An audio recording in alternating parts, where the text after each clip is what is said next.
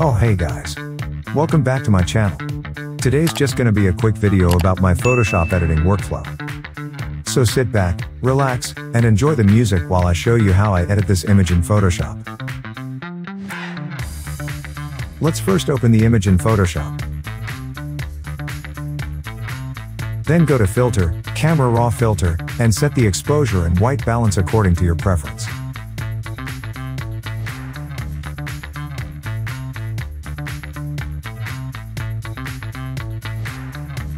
Next is to duplicate the layer by pressing Ctrl J. Then select the Spot Healing Brush tool and start removing the dark spots.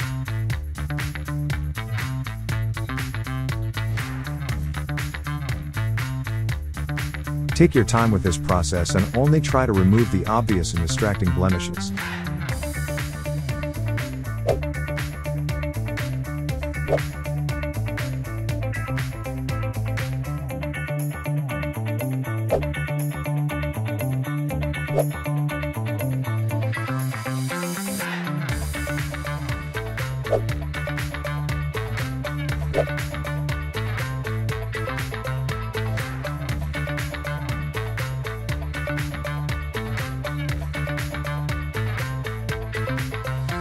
You may also zoom in and zoom out to have a better look at the entire image.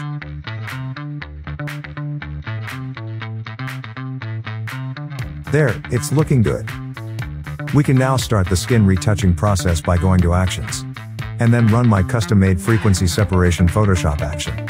I'll put the link on the video description for you to download.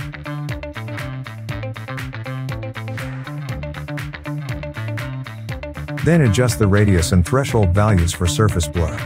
And also add skin texture and high pass filter.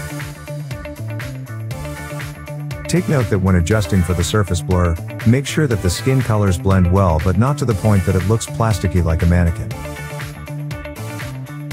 And as for the high pass filter, make sure to add just the right amount of skin texture.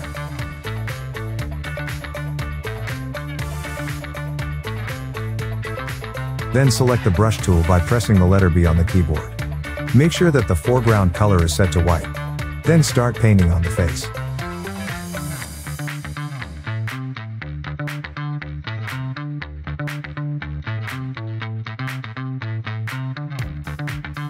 Then to double check what we have painted, select the mask, then hold the Alt key and click on the mask. Then we just paint white on the areas that we missed.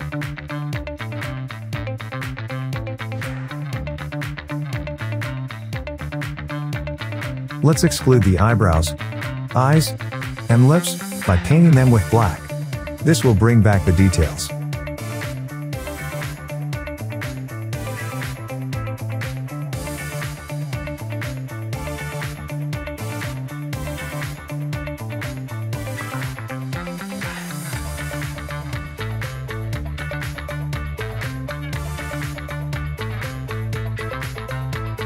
Okay, we're almost done. Let's create a merged visible layer by pressing Ctrl Alt Shift and the letter E on the keyboard.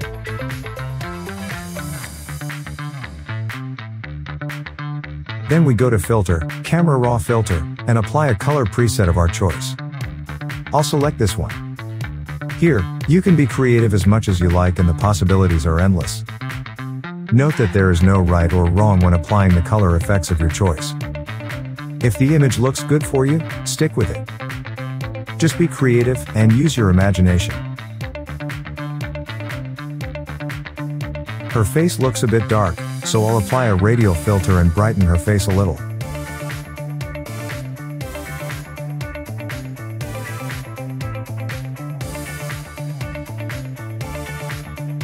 And we're done. This is the final image. What do you think of my edit? I'd like to know your thoughts, so please comment down below.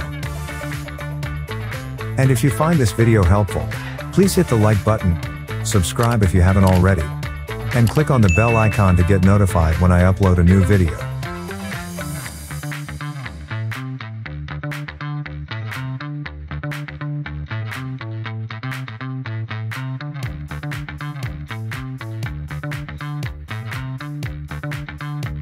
And by the way, please do check out this online text-to-speech software that I used for this video. It's called Speechelo. And it's a great tool for doing voiceovers because it's almost close to a real human sounding voice. They have over 30 human sounding voices. It includes male, female and kid voices. If you want to learn more, I'll put a link on the video description down below. Also, I'm a 3D animated character in CreateStudio, the best video animation software for creating explainer videos, infographics, training videos, advertisements, or just for simply creating content for your YouTube channel. They have tons of built-in presets and templates so you can start creating amazing videos right away. Check out CreateStudio today. I'll see you on my next video. Thank you for watching.